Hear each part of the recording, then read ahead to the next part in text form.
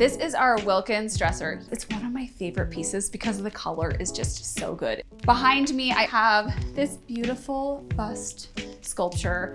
I love her so much. This table lamp is very nostalgic. We talked about a resurgence of that in design, and you get this pleat and it has the strong angle and it has the oak base.